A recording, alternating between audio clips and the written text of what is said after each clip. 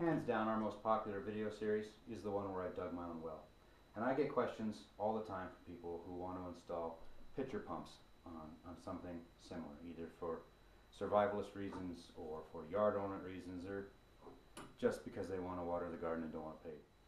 I figured it'd be great to go ahead and look at a pitcher pump and examine how they work, and maybe how to tune one up. How can you get a little more performance out of a basic bottom end pump like this? This came from Northern Tools. It's less than $40. I think I even got free shipping on it. You're not going to find one cheaper than this. And I'll be honest with you, it shows. Rough sand castings, it's got some pits, nothing that seems to affect the actual working mechanicals of the pump. Unless you're willing to drop $300-400, you're not going to get anything but this, whether it comes from Northern Hydraulics or it comes from some sort of outfitter or ranch and home. They're all going to be basically versions of this. Nicer, cleaner casting, sure, but basic versions of this. If you're willing to upgrade to some of the big German-made pumps, you're going to get a much nicer machine. If you're willing to upgrade to a sleeved pump, you're willing to get a much nicer machine. What if you have a cabin and you simply want to be able to pump and wash some dishes and water the dog? Well, this one will work fine for you. Even though it's rough casting, there's nothing that will keep it from mechanically functioning. What I read online in the reviews is that the rubber pump gaskets would invert, that the barrel of this pump was so rough that they would actually turn inside out, cause them to cut themselves, at which point the pump either jams or it stops pumping. So I thought that we would, since that was such a common complaint, I thought it'd be really good to open this up. It'll give you a chance to see not only how they work, but also we can all look and see just how rough the inside of a Northern Tool pitcher pump actually is.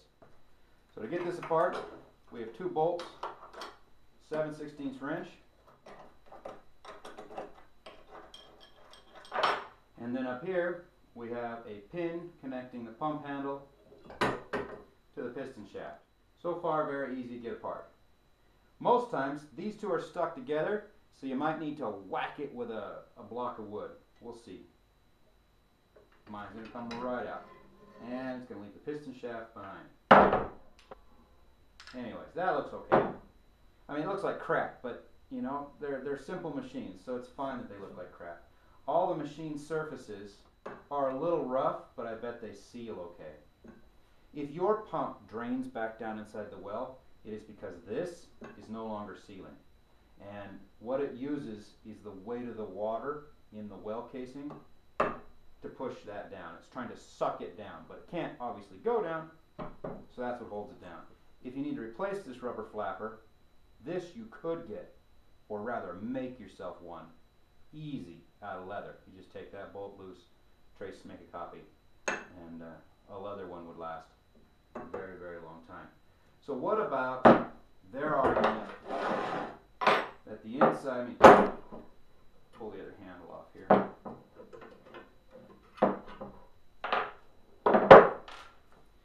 The inside of this is rough. Ooh. Yeah, they're kind of right. Let's get a look in there. The thing you should know about a cast iron well pump like this is they are always going to rust, and that rust inevitably will lead to pitting, and that rough surface will inevitably destroy this. If it's used frequently, you're going to be okay. If you used it once or twice a week, that would probably be enough, a few pumps to keep that out of there.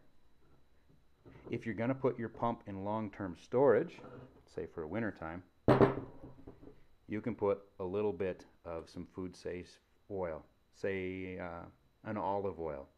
Just dump a quarter cup down in there and then really fast pump your well up and down a few times. At which point you'll coat this in olive oil, and provided you've drained it properly, it'll be okay for the winter. It's kind of got a lip right here too. Definitely they did some quick and dirty machining, but I think there's a way we can make this better. So I now have the pump clamped upside down. And I've got chucked into the drill an engine cylinder hone. And these are used in motors to smooth the cylinder bores. And I don't see why we can't use it in here. Cast iron engine block, cast iron pump there. Normally these things run in oil. I don't want that kind of mess, so I'm going to go ahead and run it in water. So the idea behind this is that these smooth out the imperfections in here. They clearly chucked this on a lathe and just stuffed a cutter down through it and left a very coarse, you can feel individual score lines. Left a very, very coarse cut. We want to smooth it out. Smoothing it means that this piston will seal better, thus giving you more suction. It means that this piston will last longer, so you don't have to replace the pump quite as often. And it means that it'll dramatically lessen the chances of inverting this gasket while you're using it, again, saving your pump. I'm just using a brush because, again, I don't want the big mess. This has to be wet. You can get a cheap engine hone at Harbor Freight. You could also probably rent one, stand above it, crush the stones down, slip them inside. This drill is going to be loud, but this does take some horsepower.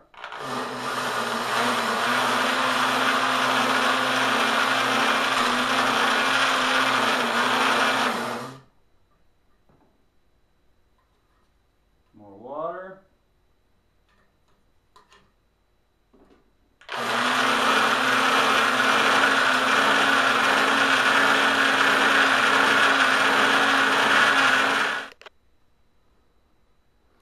Alright, you see the shiny spots? Those are the high spots. You see the gray spots? Those are the low spots. The shiny spots are the ones that have already been polished off. So, oh, this is working so nice.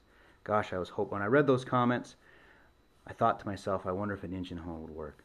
And it does appear that an engine hone is working perfectly. We need to get in there and do that at least one more time. Again, you got to find that balance between taking too much and taking too little. But, yeah, perfect.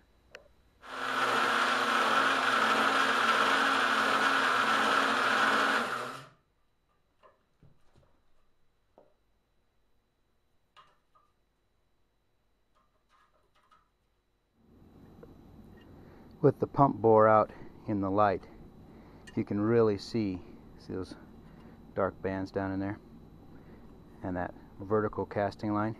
You can really see the casting flaws and the cutting flaws, but it's far from perfect, but it is light years ahead of where we started. And that bore is nice and smooth. So I'm going to follow my own advice, wipe it down with a little bit of olive oil just to keep this in check while we're working on it, and put it back together. That'll make a tremendous difference in both longevity, reliability, and suction. That's a simple step. Now that we got the pump bore squared away, there are other places to find some efficiency. So take your piston. It should somehow come apart. This one happens to unscrew right here. Before you put it back together, by the way, I would put some sort of grease or even butter on these threads to help them not rust together in one piece. Looking for some efficiencies. This is that one-way valve. So this goes together like so.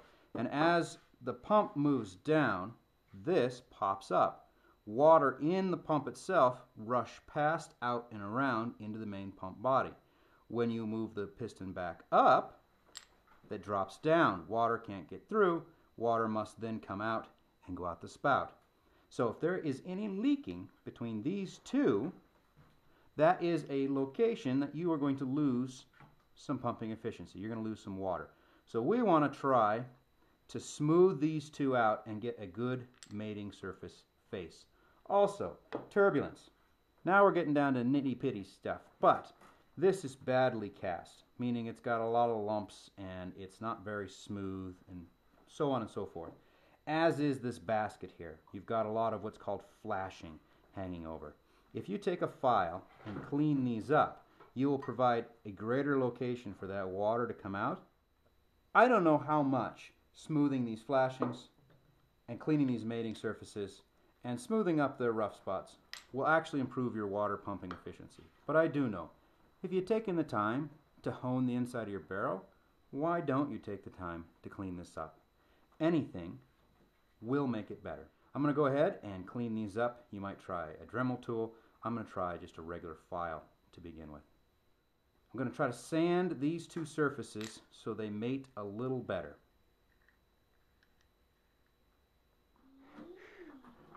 I just wanted to stop partway through machining this with my kiddo, and I'm doing it with a very worn out belt sander on my big flat sander, and I'm just lightly touching it, and you rotate it and touch it, rotate it, touch it, rotate it, touch it. You do not want to take any material out.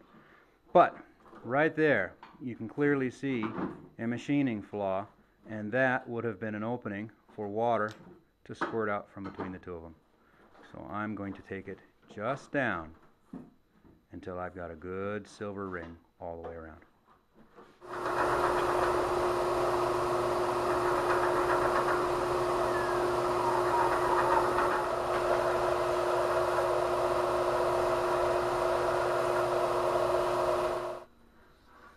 This process here is called lapping. So what I've done is I've taken a little bit of the grit from when we resurfaced the inside of the bore with the hone. That's just a little bit of the grit that collects up on the blades, rock from the hones themselves, and cast iron chunks. And I added a little bit of water, and now we're just back and forth with a fair bit of pressure. And what this is doing is much like fitting a glass stopper to a jar. We're making these two faces mate with each other precisely. And you'll want to see that sort of gray. That means that you're actually getting some grinding done. This could potentially have a serious impact on how much water you move if you've got a bad check valve inside. Yeah, that's looking pretty darn good. Alright, so going through this, you can see how I took the Dremel out and I removed all the flashing and polished all of these ports right here to help that water flow through. I also took and gave a general polish to the outside faces, so not necessary, and a polish to the inside. I cleaned up the burrs on the shaft just a little bit because they bothered me. On the base seal, we did quite a bit of work to this. First, I polished the inside of the cup because water's got to flow through there smoothly. This polishing on the top face has no effect really. And then I polished and then lapped. You see that dark gray line? That's the lap line, and that is from lapping the two of them so that they fit together perfectly. And I now know that I will have a good seal all the way around. I took and enlarged this opening here slightly, but remember it's pi r squared, so even a small improvement there translates to a tremendous increase in surface area. So you don't want to open it enough that this edge hangs over the side. So, because I don't want it to sit in there crooked, that'll defeat the whole purpose. But when it's assembled into the piston, this thing cannot get off to the side. If you went much larger, there's potential, you know, and it doesn't matter if it seals over here or if it seals back here, just as long as it seals. So this gives us more water pass through, and having them lap together gives us a better seal, and that's important. That's water moving up the column. And then because the water flows around this like a bullet, I took and polished and rounded off the end of this a little bit just to help that fluid move smoothly. So the reassembly, we got our rubber cup, goes on right there. This goes into here, the two of them together.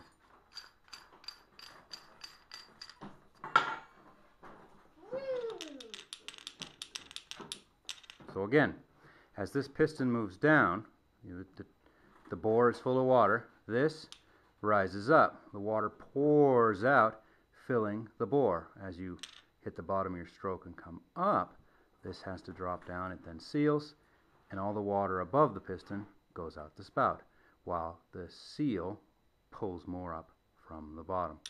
And that's what we've just worked on there. So this unit now has a much better seal, and it should flow water quite a bit better. Anything to help move water out the spout. Moving to the base, there's not really a whole lot of room for improvement right there. You're not going to have any performance effect. Again, this just sits in here, bore sits on top, and this is the drain back or bleed back valve. So it's held closed by the weight of the water trying to suck it closed, and then as you pump up, you suck water past it. You're not going to affect that really at all. And short of maybe putting a larger washer right there, help keep this from tearing, there's nothing to do here. There's no performance to be gained really messing with this. It'll purely be an aesthetics thing. So you certainly can clean it up, but you're not going to gain anything. Now that this unit is all complete, I'm going to take it back apart.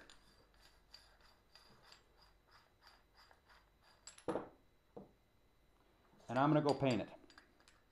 Take the rubber off, screw it back together because you don't really need any paint on those threads. And I'm going to go paint this up just to help maybe keep it from rusting. Here's our new and improved piston, all put back together and painted. All we need to do now is reassemble the unit.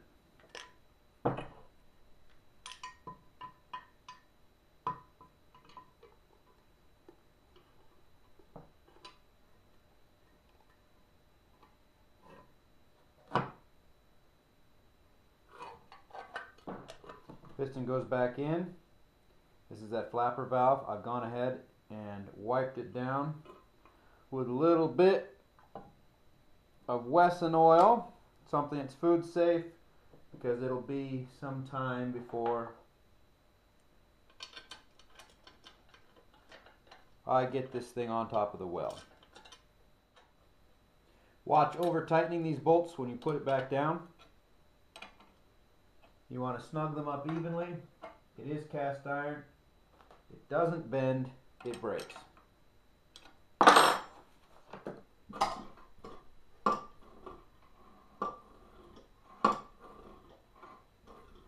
Nice. There's actually some suction with that polished bore and that little bit of Wesson oil in there.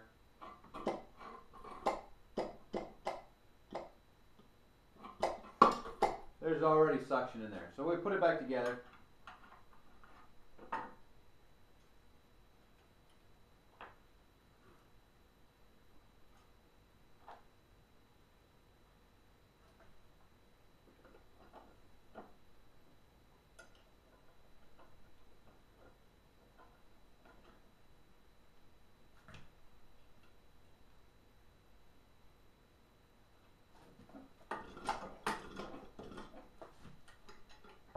It feels like a completely different unit. And that is how you tune one up. That thing is going to pump much better than it was before. It will pump more water. It'll hold water better when you want it to. It'll pull water from deeper. Basically, you just turned a $39 horribly cast Chinese borderline yard ornament into a functional yard hydrant. If you haven't already subscribed, you might want to, because the next step is to go out and dig our well. And we're going to do it ourselves, and we're going to do it for a grand total of less than $200. So you can't beat that. If you're interested in that, you want to make sure you've got us subscribed so you can check in when we start the action.